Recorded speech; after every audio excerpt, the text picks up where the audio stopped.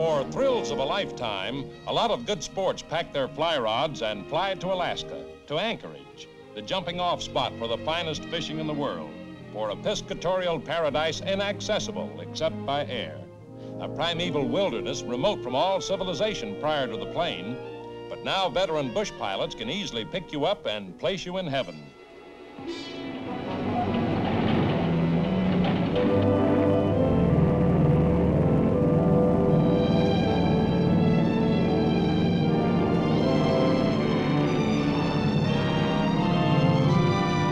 Over picturesque Cook Inlet along the towering Alaska Range, out toward the Aleutian Peninsula to Katmai, the largest national park under the American flag. The distinctive scenic beauty of the far north makes flying to fish in Alaska a double header in pleasure.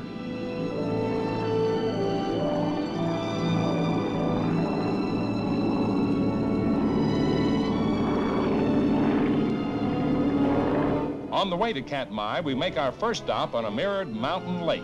We land here to land a few trout. With no willowaws in the weather, a float plane can reach nearly any place around here. Many of these lakes have no names, but all of them have plenty of freshwater fish, a challenge to the imagination of even the most fanatic fishermen. On this trip, our sportsmen have come for angling, though here is the best big game hunting ground in North America, home of the world's largest carnivore, the Alaskan brown bear. But instead of the gun, it's a fly rod and a spinner to match tricks for the most acrobatic trout that swims, with nature providing a magnificent background. But even here, miles from nowhere, we suddenly have company, a couple of campers. It never fails. However, there's enough for all and then some. There's a strike. Man, it fights like a Dolly Varden. Only the true angler can fully understand this moment of delight. Caught with an artificial lure on a spinning rod. It's a nice catch, a 2-pound dolly. Now a hit on the fly rod. Say, that's the way to play him. Another dolly.